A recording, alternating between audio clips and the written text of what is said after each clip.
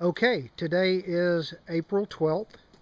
You're looking at our beds and they're doing very, very well. Look at the lettuce and the cilantro and the cabbage and the cauliflower and the broccoli. Got some squash down here in this small bed. Our okra didn't survive because the ground was too cold. Here's a couple of our cucumber plants. We're going to harvest the cucumbers really, really small. We heard that sometimes it's really hard for them to get pollinated if there's not a lot of bees. And one of the local radio guys that's on the radio with his gardening show said that we need to plant an abelia out here, and that this abelia will flower all summer long and it'll bring all kinds of pollinating insects. So we've stuck the abelia out here and we'll see what happens. Broccoli. Well, we tried garlic. We're going to see what happens. You can see that we have 4 garlic plants up in between the lettuce. Lettuce is looking really healthy. Over here on the left hand side are leeks. We haven't had leeks before, but we're going to try it this time and see how it all works out.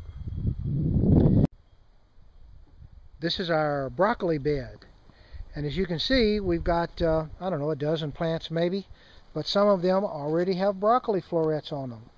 Look at this. There's one right there. There's another one over there. So we're going to be harvesting these pretty soon, and they will produce more broccoli. Looking forward to that. Here we have 4 romaine lettuce. To the right of them is another one of those cilantro plants that just loves it this year. I don't know why. I haven't had any luck before. Behind the romaine lettuce we have Brussels sprouts. So we're hoping to do well with those. We have some onions and we have some cabbage. Cabbage is looking pretty good.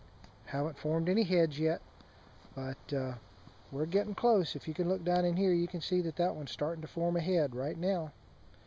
2 or 3 weeks, we'll be ready to eat cabbage. This is our lower garden down closer to the woods. The big plant that you see right there is rosemary.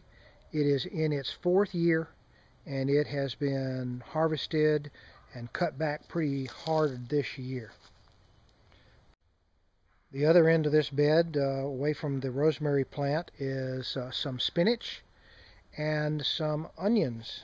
Those onions have really grown a lot, and they're sweet onions, and I hope that we have plenty of sweet onions this fall. This bed is collards, spinach, and onion. And you can see that those collards right there are doing very, very well.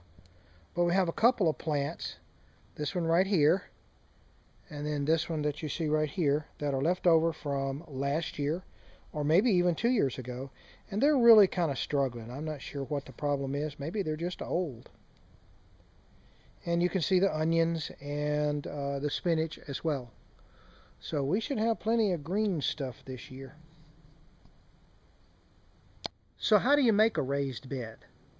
Well, this particular raised bed is made from 3 2x8s, 8 feet long. They're nailed or screwed together on the ends and just pretty much laid on top of the ground. Now, before we laid them on top of the ground, we put out some Roundup to kill the grass that was there and let it do its job, and then we tilled up the existing ground. And you can see that's pretty hard ground. It's just plain old Georgia red clay.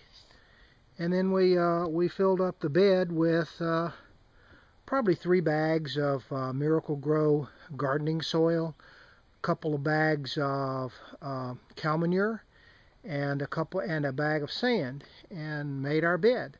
I don't think this bed has vermiculite in it, although most of the time we do that.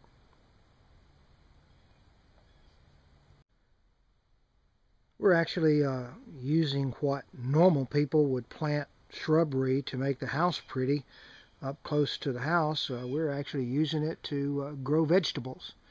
So last year we had, 3 years ago, we had collards, and they just loved it over here and proliferated, and we had to dig them up to get rid of them because they came back year after year after year.